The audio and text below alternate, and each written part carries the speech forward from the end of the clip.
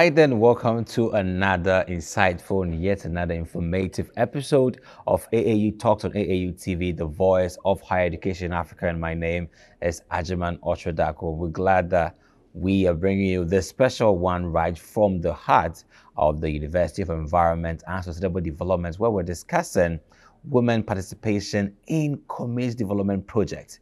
You know, we've had a surfeit of advocacies for women and gender equality, basically to contributing to the world's economy and global growth. However, particularly zooming your lens into Africa, the performance of women participation and community development project has not been so satisfactory due to a couple of reasons that I really want to spill the beans. You may be aware of them, but you know what? I have a special guest with me today on set to help you understand the hindrances and the divides which are creating these hampers, why women are unable to contribute their best and participate in community development projects.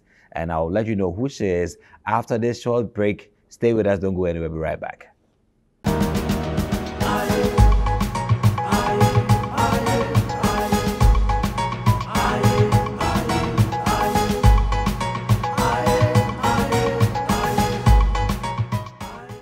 Welcome back to AAU Talks on AAU TV, the voice of higher education in Africa, and I'm Ayisi-Addo.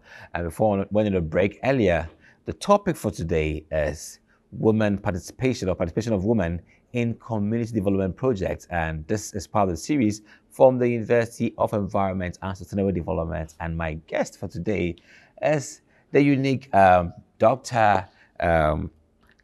Angela Chewa Ayisi-Addo. Doc, you're welcome to AAU Talks. Thank you very much, Mr. Ajiman. I'm glad to have you. For the great opportunity given. Thank you. Great. You know, it hasn't been a good narrative quite disheartening when it comes to women, gender equality, and all these advocacies to ensure that women have a good space to contribute to community development. And you know that the issues are a lot, but I believe that you and I will be able to open it up very well for people out there and viewers to appreciate what the matter is. So let's start. How has it been so far charting a great course here at the UESD in terms of water resources and sustainable development? Okay, so let me start by adding up to what you have already said about me. Yes, I belong to the School of Sustainable Development, specifically at the Department of Water Resources and Sustainable Development. Sure.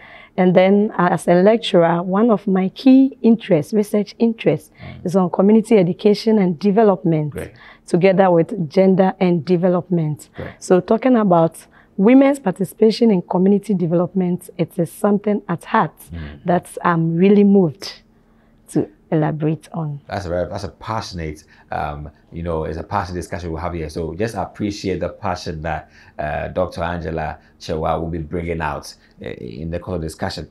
So let's start with the relationship that lies between gender and community development. Has there been a good relationship thus far? Okay, so before I answer that, let me give a little background as far as the two concepts are concerned.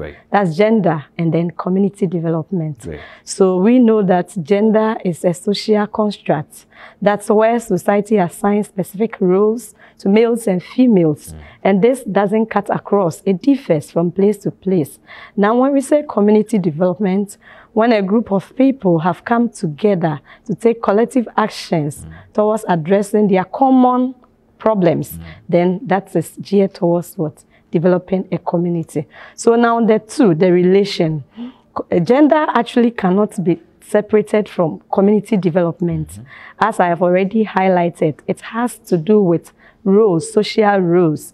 So gender roles is a key important issue as far as community development is concerned, because it shows us, it leads us to the various impacts and then the power structures that gives privileges and impact on individual lives of males and then females in the society. So we can never ignore community development without making reference to gender roles. It is key, and for any development effort to be achieved at the grassroots level, gender roles are key in there and must be integrated holistically. You know, with a very splendid submission over there, you know, one would say, if you mention gender roles then gender roles, basically what we know from many years ago is that it's imbalanced, it's quite skewed, where one part of the gender circle has higher in terms of contribution to the other gender. I wouldn't want to mention, but with your experience and what you gathered, what has been the let's say the colonial gender role, and today what we advocated or what we've seen in the airwaves? Thank you. So we can see that during pre-colonial eras or in the past decades, the women were actually relegated to the background as far as development is concerned.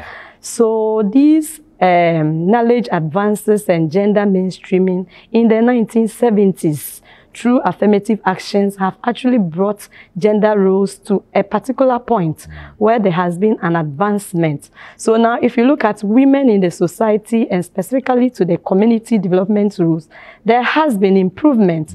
But yet still, this improvement does not brings out the equality as far as male and female roles are concerned. And then their specific participation levels too are concerned in the development front. But why should we consider gender as a key proponent in community development? I know you defined it, that these two have a relationship, but there's still a quest to find out why. Great, that's interesting. So you see that both males and females are impacted by policies and projects differently. Males experience things differently, females also experience it differently. And likewise, naturally, there are different roles assigned. Different roles are assigned by society, but nature also has a way of supporting these roles. So in this vein, if community projects are to be excelled or are to be promoted, then the two, both males and females, we must view it from both perspectives, so that in that way, the special interests and distinct roles of both males and females will be brought to bear as far as specific projects are concerned. And then coming to think of it, most of the projects for communities, especially rural communities, are mostly geared towards addressing women's specific problems. Though it's a common good of the entire community, but women stand to benefit more. So then it becomes a great deal when these women who are the main focus of these development projects are left out or are relegated to the background. So talking about projects do have cycles. So probably in our discussion, we'll discuss further to know the various levels and then the various cycles of development, how women are playing there, and how is their role being significant as far as projects of communities are concerned. So, you know, what we are talking about is women participation in community development projects. And one would ask, you know, looking at women and how delicate they are, well, to what extent would women's contribution be to community development? What is the importance thereof in there? Okay. Nelson Mandela once mentioned that gender equality is a goal in itself and also a precondition to addressing issues of poverty and then political challenges and among others. I will personally add that gender equality is also a precondition and a factor to ensuring sustainable development or sustainable community projects. Why do I say this? Now, when projects are to be conducted or carried out in communities with all beneficiaries, and beneficiaries here refer to members of the community, and we know women are corporate part of the community, that's notwithstanding, they have special interests and then significant responsibilities that cannot be left out. So then bringing these women to bear on these projects brings out their specific roles and also enables them own projects and then contribute towards its management in the same way as any of us will always own and be part of a decision or projects that we are part of.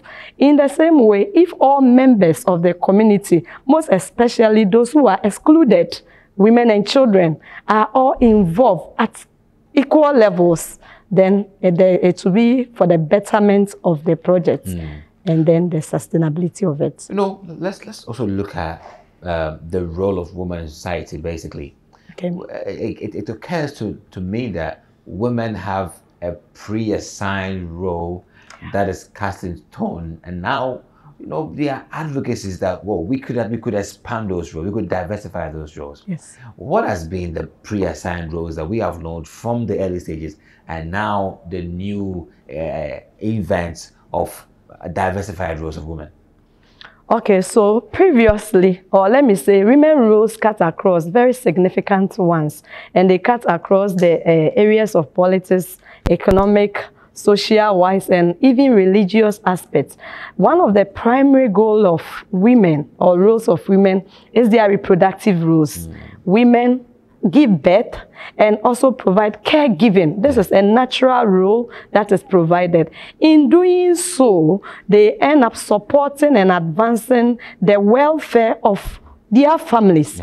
Now, if we consider decisions on, let's say, family diet, women take about 80% of that decision. So this is a major role that even in the past was being done. But the point is, now this must move from the families to the communities, to the national, and to the global, because they must also play their role, contribute significantly for achievement of global agenda, especially Agenda 2030, which we all hope to achieve by that age. You know, interestingly, with the Agenda 2030, which, I mean, we have just barely 8 years to realize the impact we've made so far, contributing to the 17 aspirations. Let's look at the factors. What are these lingering factors that, in one way or the other, are hampering the participation of women in community development? Okay, so though if you cast our mind back to decades ago, where women were not at the forefront of development, we could see that not much were achieved. But then there has been advancements, and these advancements are much seen in the areas of empowerment and then local governance. Now, looking at it from the community development perspective, we still see that these advancements have not yet transcended there, and much more improvement needs to go there. But the question is, how do we do this? Development can only take place when people have the requisite knowledge, skills, and attitude, and then they are able to apply it on their environmental resources to transform things to benefit themselves, that of their communities, and then the nation and the globe as a whole. So then one of the key things is women's access to formal education. Yes, there are empowerment programs here and there, but to what extent has it been able to bridge that disparity as far as male and female are concerned? So a lot more needs to be done if we are to really visualize what we yearn to achieve by 2030, then much more of capacity building. Yes. So on the grounds of more capacity building activity to ensure women get the level edge up, stay with us for more on how women can contribute much to community development. We'll be right back.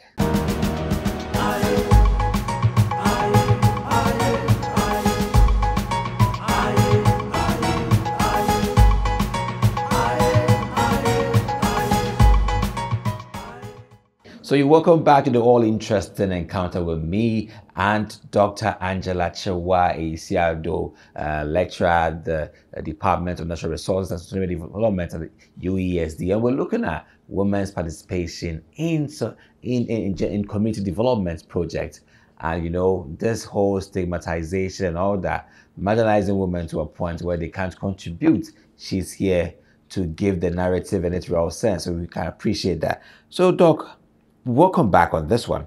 Now, we want to know, we will discuss the factors that hamper women's progress and women's contribution to the communal development project or scene. Now, let's look at the factors that have the tendency to influence women participation in communal development. What are some of these very, very fundamental factors that can open the way for women to now gain the edge to contribute? Okay, thank you. Like I said previously, education is key. And this is always obtained from empowerment programs. Aside that, there is the need for legislation or policies that aim at improving women's role. And then the perception of gender roles. If you move to our rural areas, especially in developing parts of Africa, of the world, which Ghana is not excluded, you can see that women are perceived to be weaker vessels, yes. And then as such, it transcends in decision-making processes. So when decisions and planning about projects that even matters most to women are concerned, they are not actually involved. By involvement, when we talk about participation, let's look at it in a deeper sense. Participation is not just by presence or information, but then actively engagement of the women, both by presence and also contributing towards whichever decision and design of the project. Many a times in research that has been conducted recently in rural Ghana, it was found out that women in decision-making process and then design process were relegated to the background of apathetics. And as apathetics, they have virtually no control of decisions for programs. So we realize that many a times development projects are abandoned and left to deteriorate because these women who are much engaged with these projects are not involved. So they don't see the relevance, the need for it. So their active involvement right from the initial stage of projects, it's important. Another finding that was seen was that their level of contribution were mostly high at implementation stage. And interestingly, even at that point, their participation level were mere labor, where they were supplying labor. So you could see that as far as community development projects are concerned, with regard to the development processes, women play less role or poor roles as far as decision-making, planning, evaluation of projects are concerned. Even at the place that they contribute more, their participation is not active. So then a lot more needs to be done on their capacity building. More so, resources must be provided adequately for them. Now, development cannot take place without the provision of basic resources. Men in our society, in Ghana, as I speak, is highly patriarchal in nature. So men own lands and own major resources that are yearned for development. The question is, what should women depend on to develop? Even their roles, their productive roles in the farm. Now, if you look at agriculture, globally, women are playing a key role there. It's about 43%. Now in Africa, 80% of farming, which is in the rural communities by smallholder farmers, women constitute a greater percent of it. But in most of these cases, they don't own the land. So the question is, to what extent could their roles be visualized? What extent would their whole aspirations will be integrated in the project? And the key thing, as I mentioned earlier on, is we should not look at the women as individuals, but then the entire community, because providing them with the capacity and then the adequate resources provide efforts for the community to develop in advance.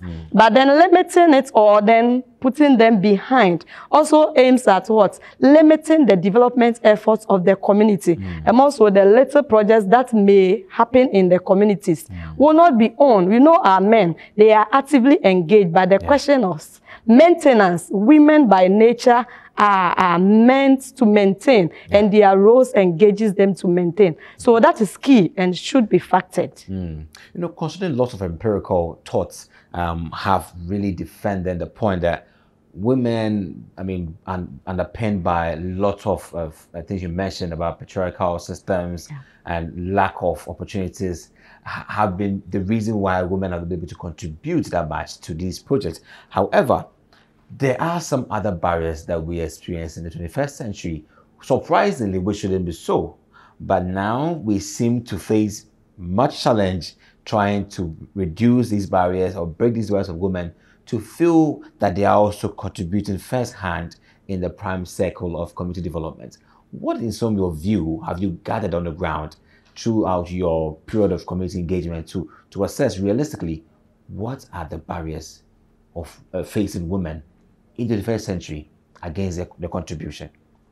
Okay, so a major factor is the cultural factors, like I earlier mentioned. So culturally, how are women seen in the communities? How are their roles seen? What's the perception on their roles? Some time ago in 2012, a study conducted showed that the people perceived in rural communities that the intelligence level of women are actually low. So for that reason, they can't be integrated in decision-making processes. So that leads to why they are left out. So going forward, we are still experiencing this because of the wrong notion, the perception that is held out there.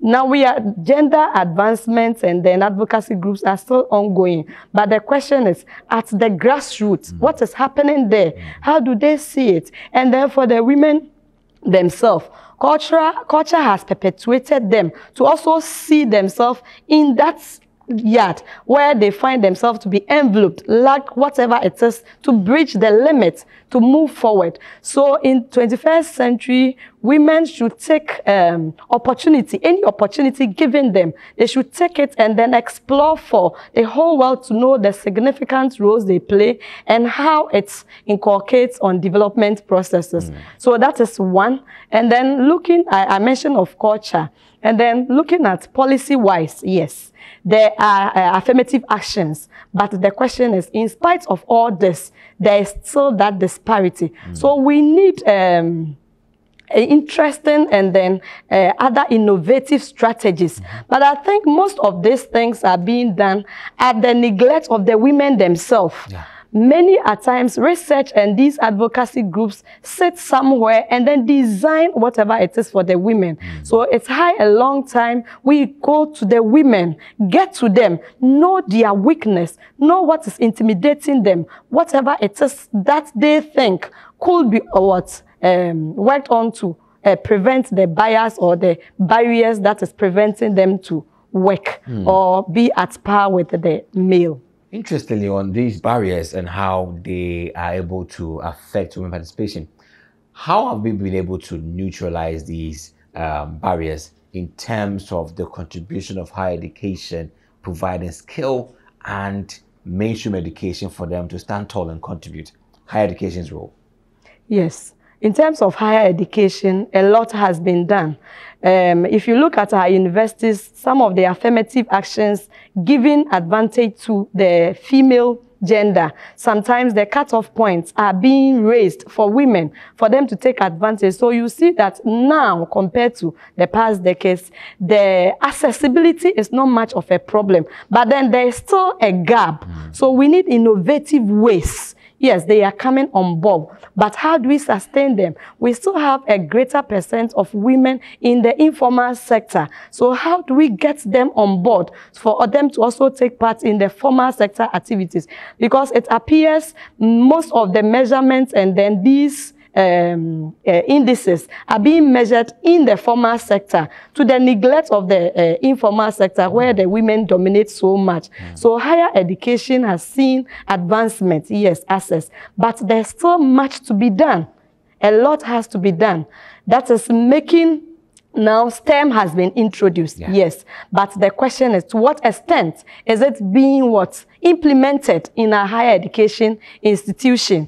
The notion, the conception already in the society, the stereotypes are still being transcended in this forefront. So despite the achievements, there is still that kind of disparity. So a lot more of innovative strategies needs to be put in place to help bridge that. You know, the African continent has not done so well, we're quite abysmal with our outputs on providing a level ground for women's contribution to community development. However, in the course of trying to neutralize this narrative and giving it the other outlook, we find that traditional-wise, cultural-wise, these are some factors that we have not been able to do so well with. How has been the interaction with community leaders, community custodian leaders, and higher education to try and then change the narrative, since they are the laws of the community, in giving women the figurehead front? Great. So you will see that in most of our higher education institutions, yes, things are changing, but a lot needs to be done. You could see that much is done on theories. Now, we need to move the theories out to the community level. Yes, you have studied concepts on community, as change agents and all that. But then students must go to the field to educate or serve as change agents to the community members. So the question is, how does the universities bridge the gap between theories and practice? And this is a significant role that in recent times can be done. So for instance, if you look at our university, a lot of efforts are being made to integrate community activities into the university. So you see that in some of our courses, for instance, community development, it has been structured in such a way that the students go to the field, engage themselves with opinion leaders, stakeholders, know what is out there, and then design programs that is earmarked towards improving whichever challenge they have identified in the community. More so, there are some individuals who are well equipped in the communities from their constant practices.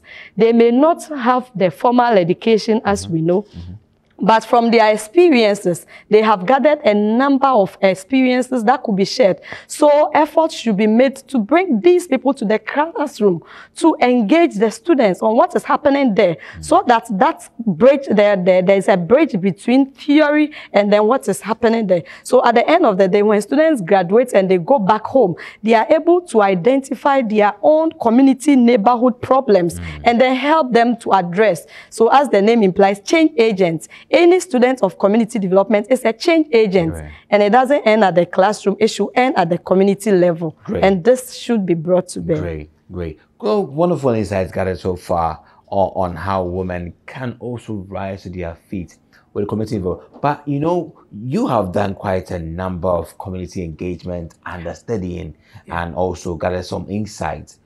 What has been some of your very compelling findings with regards to women being leader back? And you know, some of these findings are quite shocking and revealing. Share with us some of these findings, and let's see perhaps who's behind these menaces. Okay, so in my engagements with some groups of community women, especially in the northern parts of Ghana, I realized that most community projects, market centers, schools, and some interesting projects have been abandoned and left to deteriorate. That caught my attention. So I drew closer to the community members, not only the women, but the men also, to know what had transpired during the development of those projects. And then I gathered that the women, or the beneficiaries, not all of them were actively engaged in the field. So then it happens to be whoever is engaged right from beginning to the end, it is your project. So then, or it is the project of intervention agencies that help to provide it. So then the women or the community members themselves all together do not own the project as it's supposed to be. So the moment the project ends, it is left and abandoned. So in one community, I visited in the Mo areas. Interestingly, a well-furnished market center was just abandoned with the women under trees. Selling there. So after quite a number of interaction, they mentioned that where the market was built was actually an abandoned cemetery in the olden days. So they don't see why they should market at such a place. But the point is that if at the initial stage of the decision and then planning stage, these women were actively engaged on this, I don't think it would have reached that sense. So there are a lot of things out there, but because the women do not own it, they don't feel part of it. Many a times it is the opinion leaders who, though we may have some queen mothers who are part, but it is minimal compared to their counterpart, their male counterparts, who dominate most of this. So projects are actually left to just go waste.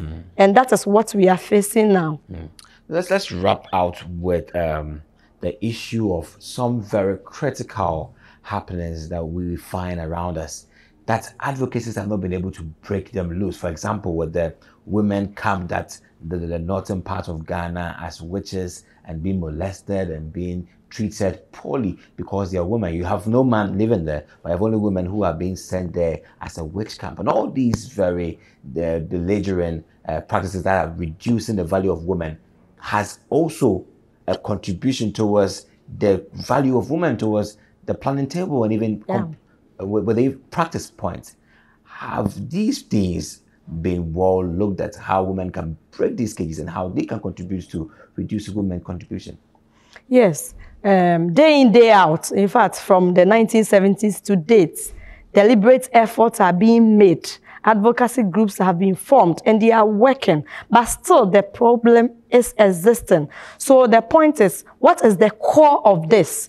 What I sit behind and see is that many a times these measures do not factor so much well integrating whoever is in concern. The point is, if I have a problem and you want to help me out, you cannot design it in the way you see it to be best, but rather from my own perspective. Whether I view it wrongly or not, come closer to me, know my perspective. Now, after assessing it as a change agent, you now realize probably I lack the necessary capacity to visualize what is out there and what I have to do, so that you give me the requisite knowledge, skills, and attitude to help raise whoever is there. So yes, perception is also key.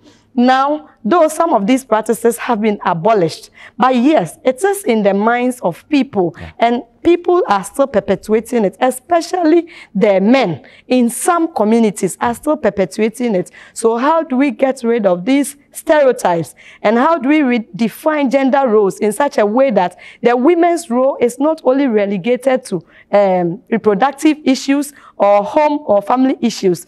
Though these have been advanced, but in practice we still see it. So how do you get it abolished? And it is through each and everybody's role. We find ourselves in our homes, as mothers, as sisters, as husbands, the way we conscientize our children right from the infancy. Girl child are made to play with idols, giving them a skill of braiding.